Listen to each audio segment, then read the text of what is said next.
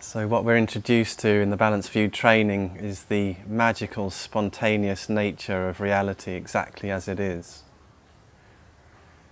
And we introduce ourselves to that just by allowing all of the data, all of the descriptions, thoughts, emotions, sensations, any experience, just to be exactly as it is. Just to relax the need to describe everything, to think about everything, to understand everything. Just to relax and allow ourselves to be exactly as we are. Allow reality to be exactly as it is. And the relief of doing that is immediate. It's instantaneous.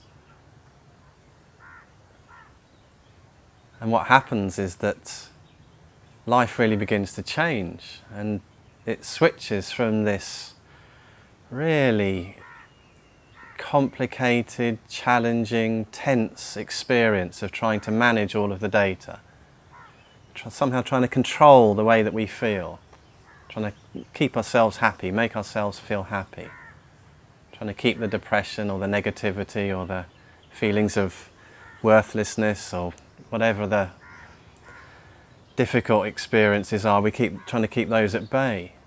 And so there's this constant monitoring of everything that's going on. There's no relaxation in that game, and there's no power in that game, because all of our energy and all of our time and all of our focus goes into trying to manage the data streams. And so when we're introduced to the actual nature of reality, and we see for ourselves in our own experience, just by relaxing mind and body completely, that everything is a completely spontaneous display. Everything happening in a absolutely relaxed, natural, wild display of pure benefit. And there's nothing that we need to do for that to be the case. Our mind thinks as it will. There's this constant stream of thoughts and emotions and physical sensations and things we can hear, the birds chirping in the trees and the breeze blowing, and it's all just doing exactly what it's doing. We've just been told, and we've taught ourselves, that there are certain datum, certain experiences or thoughts or emotions or physical sensations that we really do need to do something about.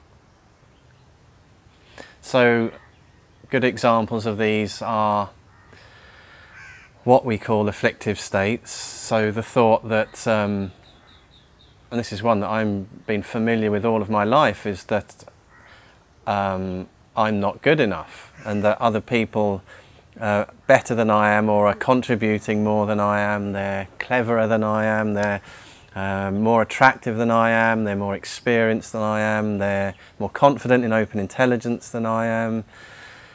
And these are perfect examples of how we're going to use our minds. You know, we have this really simple choice, and this is what we're introduced to here. We know the conventional way of using our mind. We can focus in on any of these descriptions, and I know what happens when I do that, and it's extremely painful, totally disempowering. This game of comparison, looking at other people, looking at myself, having all of these expectations and never actually managing to live up to them, always feeling like a failure. Always looking at other people and seeing how happy they are and how brilliant they are, and why can't I be like that, and they're just contributing so much more than I am, and basically just shrinking myself into this datum, trying to squeeze myself into this little identity of this disempowered human being, this little person running around completely incapable. And actually what happens is that when I allow that data stream too, just to be exactly as it is, then it's just like the mist in the air. It resolves naturally. It's not something that I need to go in and I need to fix and work out. Why am I the worthless one? Why is everyone else so brilliant? Why do I always end up comparing myself? Why am I always a failure? Just spinning off into this world of descriptions that it's just... for me, it was a source of huge isolation, because it meant that I didn't feel that I wanted to be around other people because they were so brilliant, because I felt so worthless. And so I isolated myself from other people because it seemed to be probably the best option for me. And then coming to Balanced View and being told that actually, well, you're allowed to feel all of these things, and not only that, but every other single person in the room on the planet also feels these things. And that, being told that was one thing, but actually testing for myself and to see whether it was safe to feel these things, to allow myself to feel them without running away from them, without having to avoid or try to avoid everybody else that was around, without trying to replace those thoughts by trying to pretend that I was confident, for example. You know, trying to, yeah, come on, you know, trying to get that confidence going. And yeah, I did it for a bit, and then somebody else would do something really brilliant, and I'd just collapse again. And so all of these strategies that I developed just became less and less necessary. And so there was a huge relief in that, just being able to just be myself as I am, with everything that I think and I feel and I sense, and just to allow it to all be exactly as it is. And this sounds like such a simple step, but for me it was completely challenging because I'd never done it before. Never done it before at all. And so the practice of short moments was a beautiful instruction, because it seemed scary to allow these things to be as they were. I'd never done it. Well, what's going to happen when what happens if I don't run away? What happens if I actually start to face this stuff?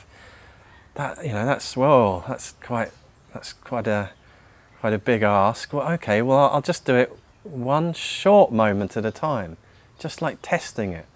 What happens if I relax here and I allow that feeling of being completely worthless, of knowing that I'm the most worthless person on the planet, just to be exactly as it is? What happens when I do that, even for an instant? And what I discovered was that there was this, it self-released naturally. It didn't leave any trace, like a line in the air. It was there and then it was gone naturally. But more than that, it opened out. It was recognized to be inseparable from the open intelligence by which it was experienced. The open intelligence that's looking through your eyes, listening through your ears, that knows you're here. And it was seen to be this dynamic energy of this intelligence. And then it continued to open out. And I really saw what it meant to emphasize this data, how painful it was for me, how it had made my life so difficult and so challenging. And not only was this the case for feeling worthless and for comparing myself with other people or comparing myself with an ideal about how I thought I should be, but as soon as I saw this within myself, I looked around at everybody else. And a deep understanding and compassion that this is what everybody is doing. Suddenly, it was this heart connection with everybody, seeing what I'd been doing to myself, and deeply, deeply recognizing that this is what we're all doing. We're all doing our best. We've just had a rather bizarre education in the nature of mind. And now I have access to a really clear education that is actually aligned with the nature of reality, that allows me to recognize the nature of reality, the nature of data as nothing but this spontaneous display of perfect benefit. And I see that for myself when I allow them to be exactly as they are. And when I allow them to be exactly as they are, they do not have the power over me that I thought they had. And it's wonderful to live a life where the data are not able to dictate the way that I live and the way that I relate and the way that I choose to spend my time. What happens naturally is that because reality is completely beneficial and each short moment aligns us with that completely beneficial nature of reality, everything begins to change. This obsessive self-focus, which was never beneficial, which was always painful, always isolating, and never actually aligned with reality, because I was never on my own. There were always other people around, and even when you go and live in a cave, every single person that you've ever met, every failed intimate relationship, all of your family are there with you in the cave. I tested this out. I carried them up in my backpack. It was really annoying. I tried to leave them at the bottom, but they all came with me. So we're always in relationship. And what happens is that these relationships open out, and we find ourselves being of benefit. Spontaneously, magically, effortlessly. This is our innate nature. And that's so beautifully reflected in your questions of wanting the best for everybody. Why doesn't science provide us with solutions that are really of benefit to all? Why is that? Why is the focus on profit? Why is the focus on maybe the benefit of certain sections of society or certain countries? Why is that? And what became obvious to me is that that is also due to this confusing education in the nature of mind, where the people running these companies, the people funding these companies, have not had access to the correct education in the nature of mind. So they believe that their well-being lies in a certain set of descriptions. So one might be accumulating lots of money. And that's then the rationale for acting in the world. I need to act so I can accumulate lots of money, and then perhaps once I've accumulated enough, then I'll be okay, I'll be safe, I'll be comfortable, I'll be able to relax. My experience was that no matter how much money I had or how little money I had, it didn't have any bearing on how relaxed I was. As soon as I focused in on that situation, I could be tense about not having any money, or I could be tense about having money and worrying about losing it, or not spending it correctly, or thinking ahead into the future when I didn't have any money. So the opportunity to relax is not dependent on any description, including whether we have money or not. We can relax and allow everything to be exactly as it is. And we see that this driving force, this self-centered activity, this lack of education in the nature of mind is actually the cause for all of the confusion and suffering that we see in the world, both personal, for every single individual, and for us collectively. It's this lack of education, it's this isolating ideas about who we are, focusing on these data streams, that are the cause for all of the conflict, both internal, within groups in society and between nations. It's this misunderstanding, this idea that somehow we are these isolated, disempowered individuals that are completely helpless and hopeless. Now, to empower ourselves with open intelligence really allows us to tap into our most comprehensive intelligence as human beings. We have no more fear of afflictive states because we know exactly what they are. They're simply the shine of mind, this grand display of great benefit. They are our power source. One of my favourites is anger. When I get angry, I love it. I love it when I get angry, because I have learned through this training that I can allow the anger to be exactly as it is, without indulging it, without shouting at someone or going off in a huff, stomping off on my own. I don't need to avoid it. I can speak to people that really make me angry, and I can remain completely open-hearted there.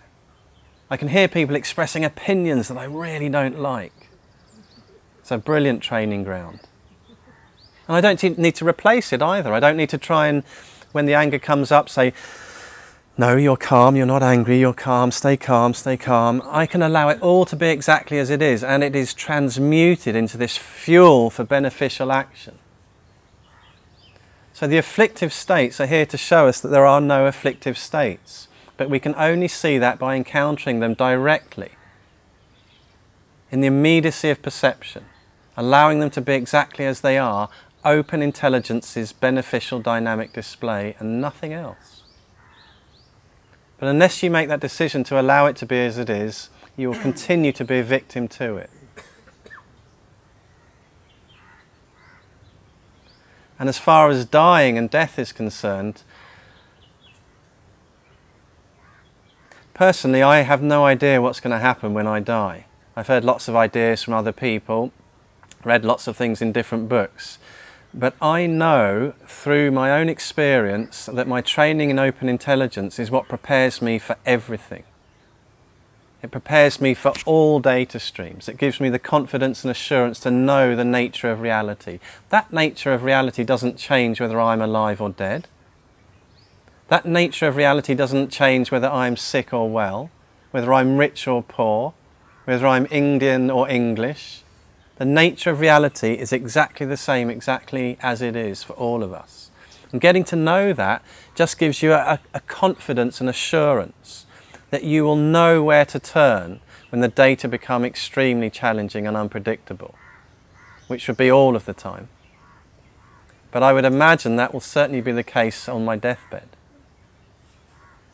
So to approach that with a sense of assurance, really knowing confidently who I am and what the nature of reality is, for me that is a gift of just unimaginable value. And being able to face all of the fear about that. Not needing to avoid, replace or indulge that either. Just becoming comfortable with everything that it means to be human. But you can do that gently, one short moment at a time. You can participate in the trainings that evoke this reality. Dare to develop a relationship with a trainer. Oh. And hang out with the community. All of these things work together to ensure the result of ever-increasing open intelligence potency. So that's what you can choose to enjoy just by being here.